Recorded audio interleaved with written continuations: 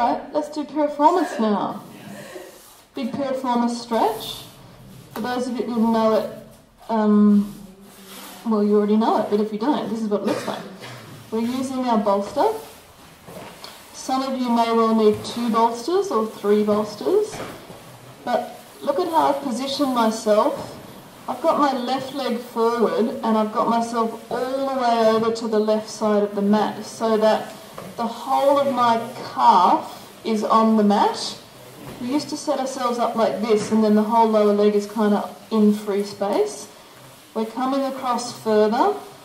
Also have that shin right at the front edge of the mat there because we're going to go down and do some other stuff. We don't want to run into the mat.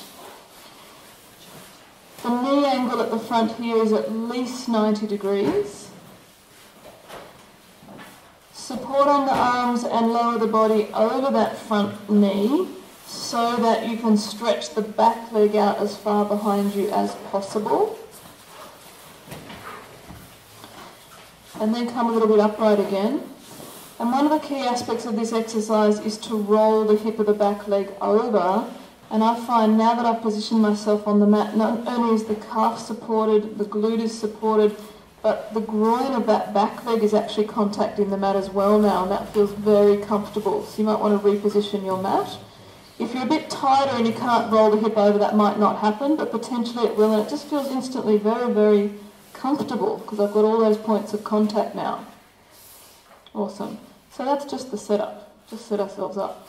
So just rest on fingertips or palms, whatever's comfortable, and just get used to that initial position. Now you've done a lot of work on the lower body today in particular, and a lot of work for the whole system yesterday and today combined. So can you just relax in that initial position? Do some tiny little rocking movements. I'm just kind of shifting left and right a little bit. Movements are at the hips, not movements of the chest and shoulders. So just little movements of the hips, assuming that's possible. It might not be. There might not be any movement available to you. Okay, now come a little bit more upright. Same hand as back leg, put it on the hip. And you're using it as a tactile cue to practice how much can you roll that hip over and then roll it back. Roll it over, roll it back. Now there'll be a little bit of movement of the ribs and the shoulders, but you want to make sure there's some movement in the hips. Does that back leg's hip roll over? What's the amount it can roll over? And then pause. Change the hands over, put the same hand as front hip somewhere just on the hip so you're feeling that's where my hip is, and then practice how much can you hook that hip back. So we're practicing rotation of the pelvis from both sides. How far can you hook it back? And you might not be able to move it back very much. Be a little bit stricter now and don't let the shoulders move at all, just hooking that hip back. And that in itself might produce some interesting cramping around the hip, in the groin muscle a little bit. And pause. So we've got the back hip now rolled over as much as we can and got the front hip pulled back. So we've squared up the hips. Breathe and relax there. Now try and do some circles with your pelvis, where you're incorporating the rolling of the back hip over and drawing the hip of the front leg back. So we're not in anything like a maximum stretch now, or yet, so we can practice moving. Do the circles or figure eights or whatever you can in both directions. And just as a side note, at the same time as I had that kind of upper hamstring niggly ongoing irritating thing, doing these little movements is what fixed it. It kind of sounds horrible, but it kind of grounded out somehow. Just got you right on the right spot. It was very effective. Good. Okay, come down onto full hand support and in fact bend the arms just a little bit. So we're bending forward. I've got my chest right over the mid shin. I'm not going all the way over towards the foot yet, just about there. Stabilising on my arms, I'm going to do some shifts of my chest and shoulders left and right.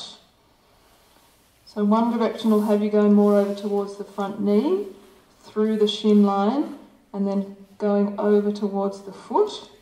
So we're just exploring how much can we go over towards the foot, which is where we want to end up for the full-on piriformis thing. Just explore that. And then pause in a comfortable distance over towards the front foot, not yet maximum stretch. And let's do the first contraction. The front knee, press it hard down through the bolster. You can maintain the weight on the arms, you can unweight the arms to some extent through to fully unweighting the arms. So you're loaded up at the same time as you're doing that contraction. And stop, take a deep breath in. Try and move your chest a little bit forward, our chest forward cue. Shift your shoulders over towards the foot a little bit more.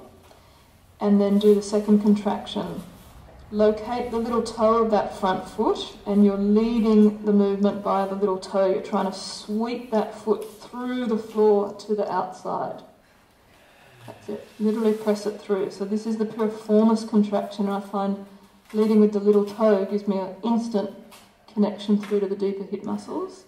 Again, you can work towards unloading the arms there, unweighting the arms. And stop. Take a deep breath in. As you breathe out, shift the shoulders a little bit more towards the front foot. Roll the hip of the back leg over. Hook the hip of the front leg back a bit more. And sink into the bolster. Let your belly relax. So now we can change our hand position. Elbow same side as front leg. I'm going to come down and put it on the floor there in front of the bolster.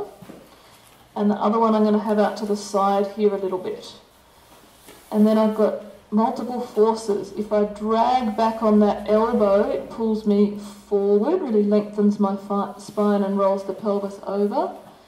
If I use the other arm to pull me to the side, then I'm getting pushed and pulled further towards the piriformis stretch. So adding push-pull forces. Have you maintained something like your plank spinal alignment, or have you just completely collapsed in the spine? Try, and this might be a very small available movement, try and untuck the pelvis. Stick the bum out, in other words, because that's the pelvic tilt that we want for piriformis. 3 more deep breaths in and out there. Have you relaxed as much as possible, or are you kind of holding yourself rigid, hoping that it will stop soon? Relax into the bolster.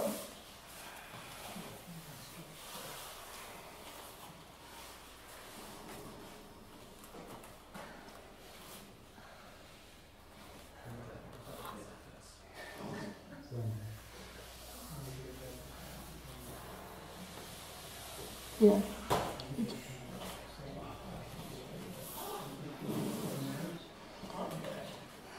Okay, when you're ready, just slowly, as you breathe in, bring yourself up onto your arms. And then what can feel nice after that is pretty much what John's doing, is to lie on your back with the legs in a kind of diamond configuration and just lie there for a bit. Wriggle around through the hips and pelvis as much as you feel you want to. Ease things out.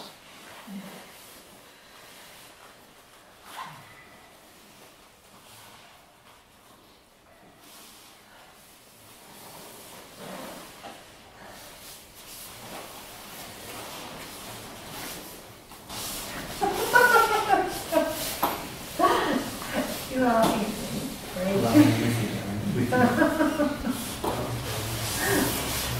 These are very, very intense exercises. This part of the body is everyone's most vulnerable part. Hips and groin.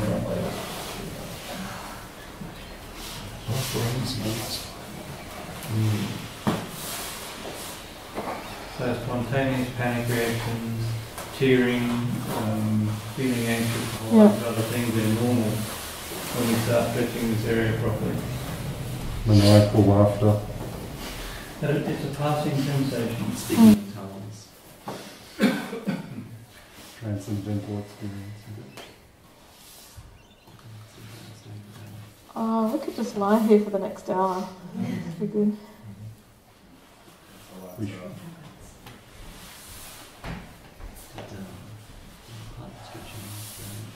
Girlfriend, she started up reciting psalms, Love Mary, full grace. That experiment. Alright, when you are ready, just come up onto your feet. Go for a little walkabout.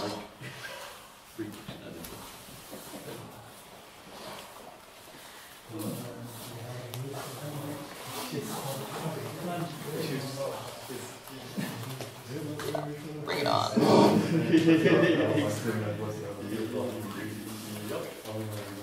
Did you get any stretch there, kid?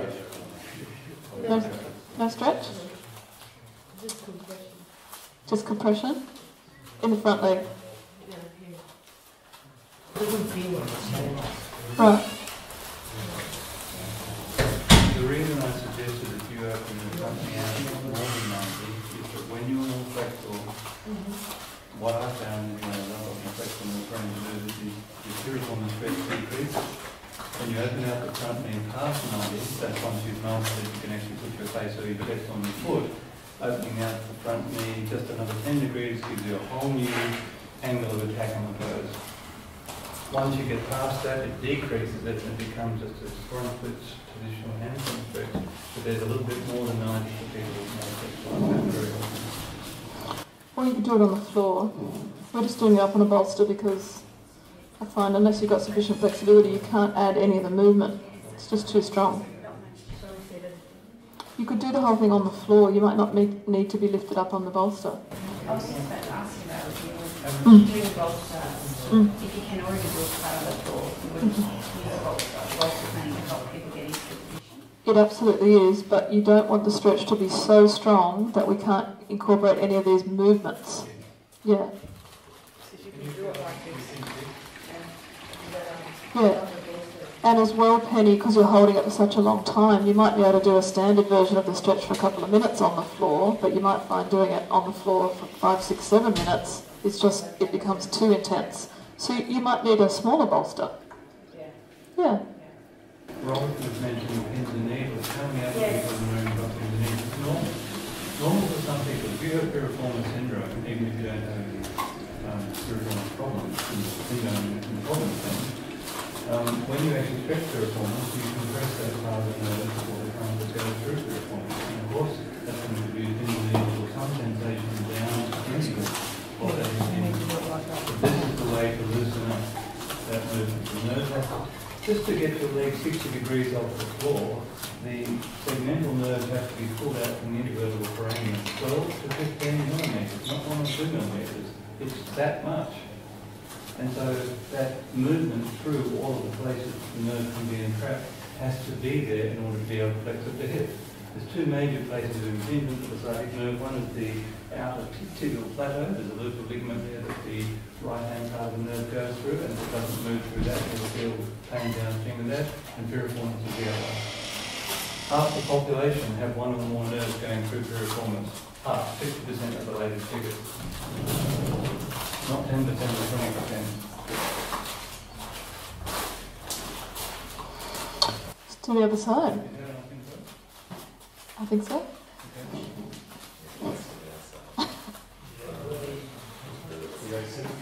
This is really easing out after this morning. I was super sore after your stuff this morning, and it's just kind of easing it out. Tomorrow will be another story. Double that story.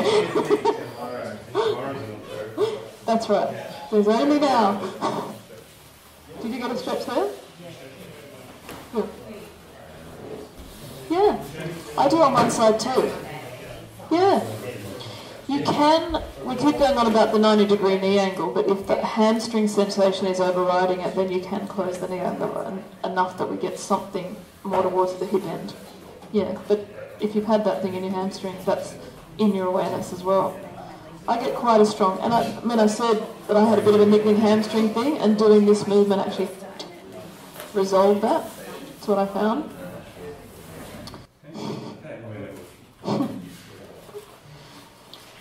Okay, so take a bit of time getting yourself set up. You might find you need double bolster.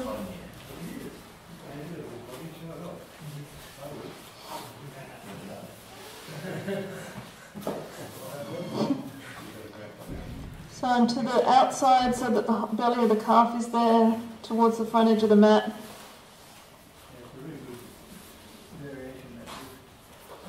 The setup is nice.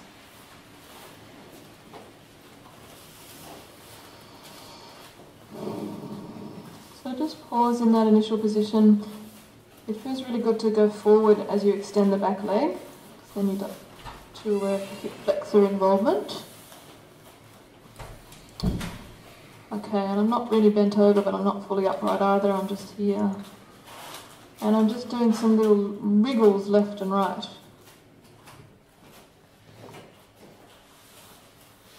Tiny little movements.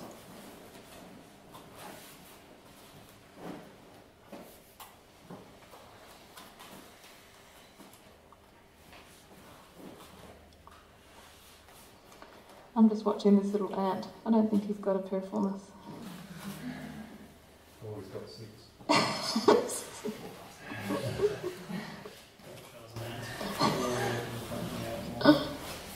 Yeah.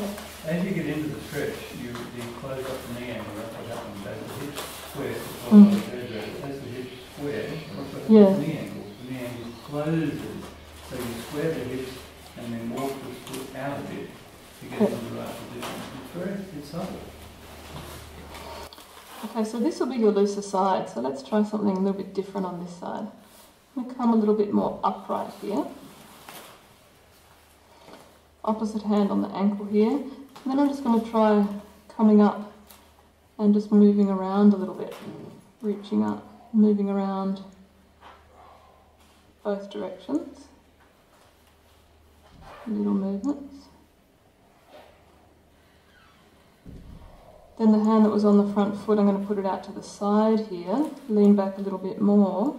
I'm stabilising on there. Change the arms over, Helen. That's it. And then I'm going to do some sideways movements. So this is from a very upright torso, taking me towards that chest towards foot line. Good. How does that feel? Good. Then I'm going to turn it into more of a little rotation here. And again, if this is too much on the lower back, then you could either come forward a little bit or just exploring some different movements. Now I'm doing those little circles with the pelvis again, in this position. So if you're really tight and you're all the way over here, then it's very hard to do that stuff because you're going to fall off, so you might need a second bolster. Just play with it. Okay, let's go back to, actually no, let's do hand on back hip and explore how far you can roll over and back on this side. If you want to be super strict about it, then keep the shoulders reasonably still. It's the movement of the hips that we're after.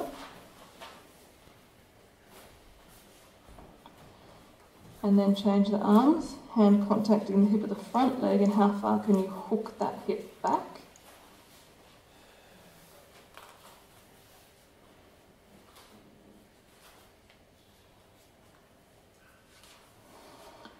I find in this exercise that it's the hooking of the front leg's hip back is way more powerful than the rolling of the hip of the back leg over for me, and obviously the combination would be even stronger again. It's the hooking back that just works. But it does also produce all sorts of sensations at the front here, I find. You get a little bit more compression. That gives the stretch. Yeah, that's using a little bit more of the waist muscles. I'm trying to actually use the hip muscles to hook back. But yeah, same net effect. So I've got a ducks are screaming here. Yeah, me too. But I'm pushing this Okay. away like this. Yeah. Totally switched off. Well, no, that's true. You can do it like that, or you can maintain some pressing the knee into the bolster the whole time. Again, reciprocal inhibition, it turns off. Yeah, that's a really good point. Alright, let's come to finger support or hand support, a little bit of forward bend, a little bit of elbow bend, and then we did that little drift of the chest and ribs, not just the shoulders, but you want the rib cage to be moving side to side.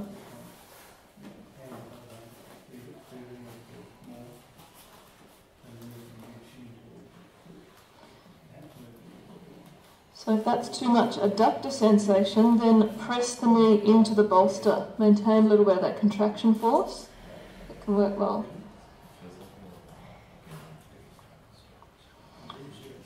Okay, try and end up a little bit more towards the foot, but still not maximum stretch by any means. And let's do the regular contraction. So that front knee, you're going to try and press it down into the bolster. 5, 6, 7 count, whatever you want to do. Work towards unweighting the arms a little bit through to completely. And stop.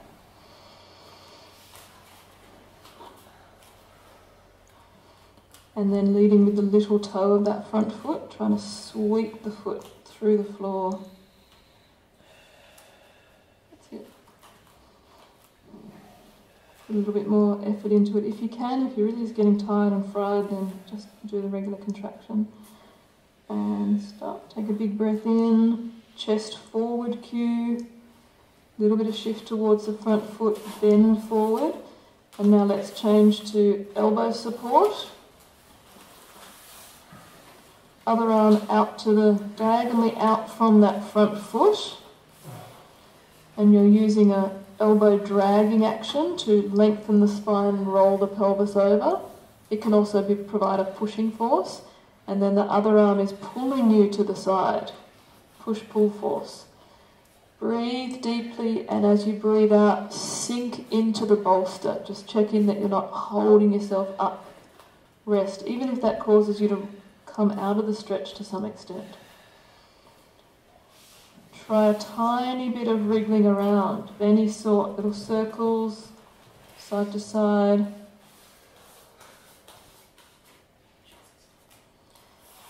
Try now to untuck the pelvis, really stick the bottom out. Particularly when you're more flexible, but it's also true when you're not as flexible. Tiny repositioning of the pelvis makes the stretch change from no stretch to a big stretch. 2 or 3 more breaths in and out, if you can. If you need to come out, that's no problem.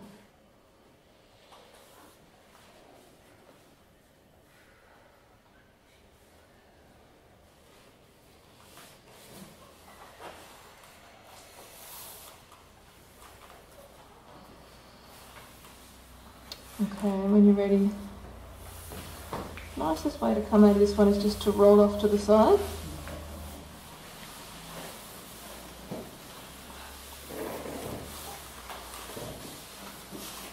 And then lie down on your back. But use the mat underneath the knees to provide some support.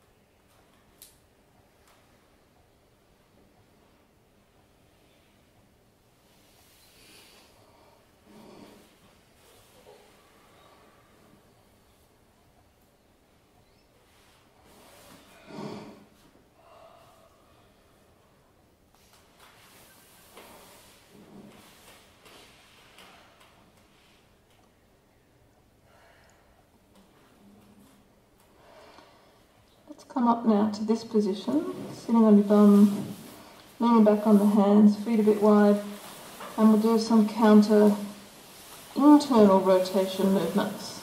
We just worked on big external rotation. So the way I like to do this is I've got the feet about double hip width, about 90 degrees at the knees, and I'm dropping the right leg, that's the focus here. I'm letting the right hip come up so that there's no torque on the knee at all. That's what works for me. Other people find keeping the hips strictly pulled down and then only taking the knee over as far as they want. Okay? So we're not using this as a big stretch, we're using it as a countering movement to the big external rotator stretch that you did. And I find just doing multiple semi-slow repetitions, not super slow. You can also do a similar thing lying back on your elbows. And I find in this version I can get a bit more movement and then I can just work on little drawing back of the hip movements. Just feels slightly different. Does it? For me it just changes it. Feels different. There's some additional thing happening up in here.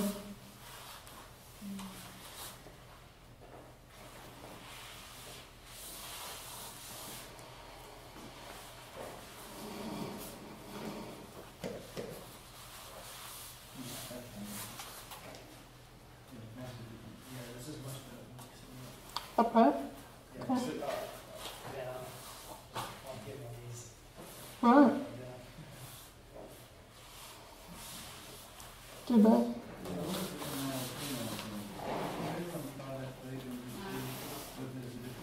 It reduces mine as well. Yeah. And on my elbows it reduces the movement. Harder. On elbows. Yeah.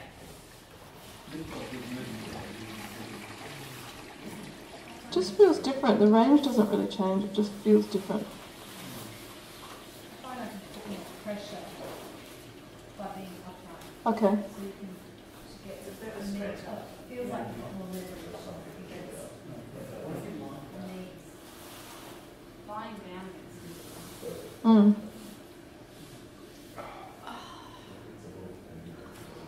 I think when you're upright your pelvis is tucked, whereas when you're lying back it's actually untucked to some extent. Yeah. Yeah. Yeah, that's what it is. Sure, because if I go this, a bit further down, Yeah. No movement.